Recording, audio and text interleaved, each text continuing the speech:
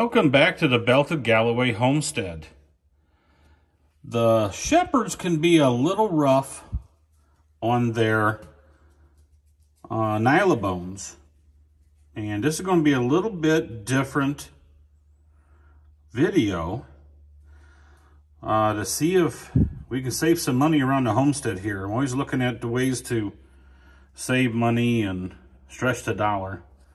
And these nylabones, they can cost $10 to $20 depending on the ones you get, where you buy them from.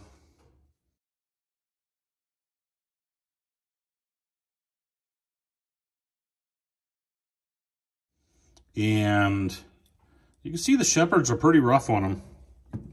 Heavy chewers. And these things, these sharp points, they snag, as you can see, they snag stuff. They also can get the gums bloody on the dogs. Little pieces fall off. And I looked, and the Nylabone says that it's got the same material all the way through. So I'm wondering if I can resurface these, take those sharp spots off with my grinder here. I've got a flap sander on there, and I'm going to clean these up, and then I'm going to give them to the shepherds for a couple weeks to see how they do, because normally I think people would just throw these away at this point if they weren't, you know, if they're concerned about the pieces coming off and getting ingested, or the gums bleeding, or just the snagging that it can do on clothes and that. I think you just throw them away and buy some new ones.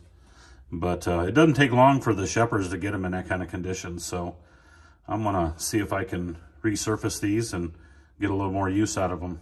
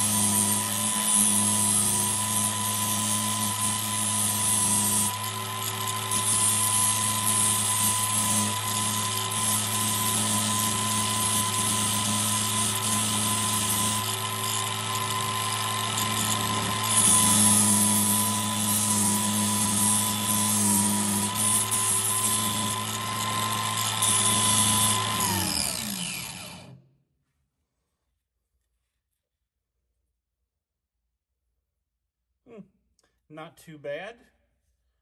I'm going to do the rest of these, and maybe I'll do this white one on camera here, and then I'll finish up the rest of it, and then I'll be back.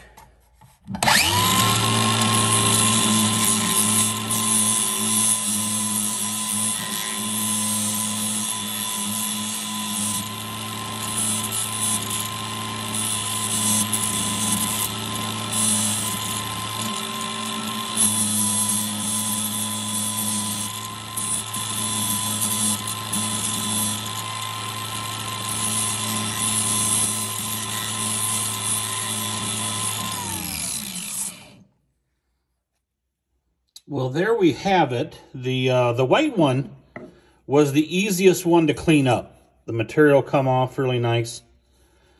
With the flat sander, I was even able to get the grooves back in that were originally there, or bring them back the best I could.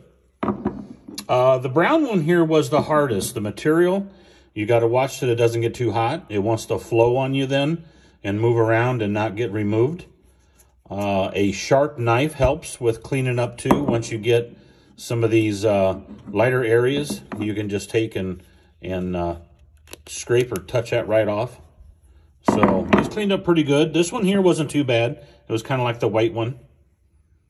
And didn't hurt the flat wheel at all. Had a little buildup here, I see, but was just some time and not even burning up a wheel. And one charge on the grinder, I was able to get these done. So, are the puppies ready?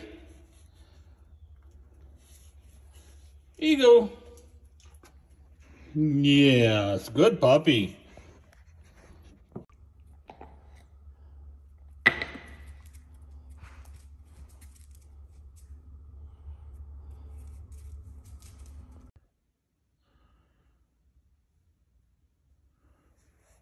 Well, it's been about 2 weeks since I resurfaced these Nylabones. Don't think the shepherds have chewed on this one too much, but you can see it's had a little activity. This white one here had some good activity on this end, and yeah, not too bad. And then, yep, got some good activity on this end and a little bit there. So you can see they've been chewing on them again and got them back to rough condition. And then here's one I got them a little while back, and they really like it. I'll try to put an image in there to identify what this thing is, but it's got flavor built in. I think it's maple and maybe there's some beef. There's a beef one. But it also supposed to have it all the way through, where you can see they've really been going at it, and they like it. They like it. In fact, they've been chewing on this one more than they have these in the past 2 weeks. So, but I think that's a good idea, at least for me. Maybe you will. You think that's a good idea also to resurface these and save them, get more use out of them before you throw them away and go spend some money on there. So you got like 10. I think there's a 15. So maybe like 30, 40, 50. There's like $50 sitting right here. And, you know, I don't know how tough chewers your dogs are, but I got to find a way to not spend the $50 too rapidly. So hope you like this video. Give me a like. Give me some comments, and please subscribe. Thank you much.